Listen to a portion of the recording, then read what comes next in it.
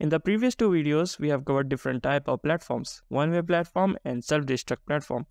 And now we are here to continue the series with our third and final type, the moving platform, which is one of the most popular type of platforms in any game. And it can be further classified between closed and open moving platform based on their path. Now, as always, we are going to dive into the core concept before putting our hands into the implementation. So, many of you may have already guessed it that I'm going to use a Path2D node to create the path and then move a platform along with it.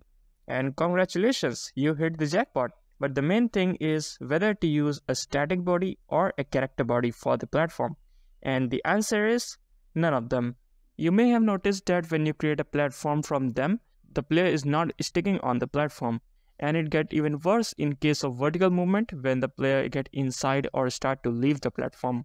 Now, if this was Godot 3, then solving it was a bit challenging, but Godot 4 added a special node just for handling moving objects smoothly like this platform, and it is none other than AnimatableBody2D.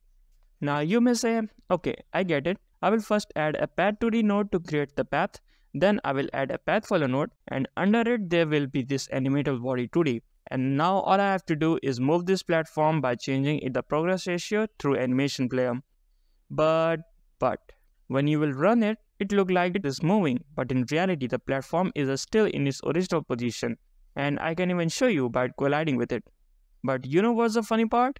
If I turn on visible collision shape, I can clearly see that the collision shape is moving, but still I am able to collide with it. Now there is a possibility that it can be a bug in Godot, but anyway, after going through the docs, I found that in animatable body, we should change its position through animation player. So I thought maybe because this animatable body is a child of path follow node, and as we know, it is the path follow that actually moves in the path. So position of the animatable body is never changed. So to solve this, instead of directly placing our animatable body under the path follow, I will move it directly under the root and place a remote transform 2D node under the path follow.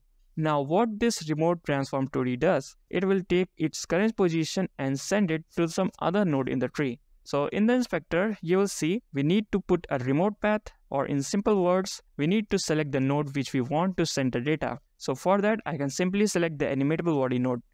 And now it will work as expected. Alright, let's just quickly build this thing. So in your empty scene, first add Path2D node for the root, and under it, add one path follow and animatable body node. Then in the Path2D, let's define a curve. This is just for the setup purpose and I will remove it later. So I'll just draw a simple line. Then under the path follow, add one remote transform 2D. And in the inspector, set its remote path and choose our animatable body. Now under animatable body, we will add one sprite and one collision shape. Then expand the collision shape to cover the entire sprite. And finally, to move all of this, we will need one animation player node. So after that, we can just create a new animation. Now we head over to path follow node and create a keyframe for progress ratio. Then I'll set the duration of the animation to 2 seconds and bring the pointer there. After that, I'll change the progress ratio to 1 and create a keyframe again. Now in the animation, click on this icon 2 times and it will change like this. It means our animation will play backward once it has reached the end. After that, double click on the first keyframe and here you can now see the easing. So double click on the graph and set the value to -1.56. By doing that, the animation will now slow down at the starting and end, which make it perfect for open path platform. Next, we will create a script to control everything. So first of all, we will define some variables. One is for telling if the path is closed or open, and one value for speed. Then I will store the path follow and animation player node in a variable. Now inside the process function, we will take progress from the path follow and increase it with some value, which we have defined as speed. Now if you select the path follow node, then in the inspector, if I try to increase its value by dragging this handle, you will notice that as soon as the path follow reached the end, it reset its position back to 0 and it start over again. And that's exactly the same thing we are doing here. Now you may have guessed it that this will work perfect for a closed path. So that's why in the ready function, we will check if the loop is turned on or not. And if it is not, then it is an open path. So in that case, we can run our animation that we created earlier. Then similar to closed path, we should also have some way to control the speed in open path.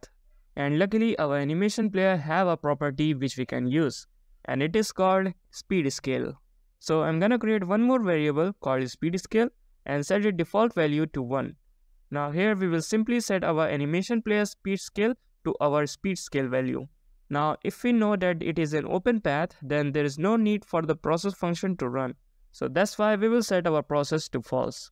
And that's it. Just click on the root node and you can see all the different settings are here. You can also remove this dummy curve and save the scene. Now just add this moving platform in your game. Then create a new curve and draw whatever path you want.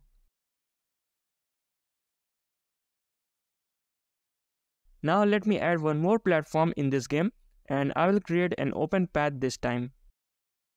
Now for the settings, I uncheck this loop because it is an open path, and similarly for the first one, I will leave this one checked. Now if you want to change its speed, you can do that by changing the speed value. Similarly for the open platform, you need to change speed scale value. Just run the game and enjoy your moving platforms. So that's it for this video. Now that you have mastered creating moving platform in Godot 4, go ahead and experiment with different path and speed to create dynamic gameplay experience. If you have any questions or suggestions, don't hesitate to leave them in the comment section below. And as always, thanks for watching and I'll see you in the next one.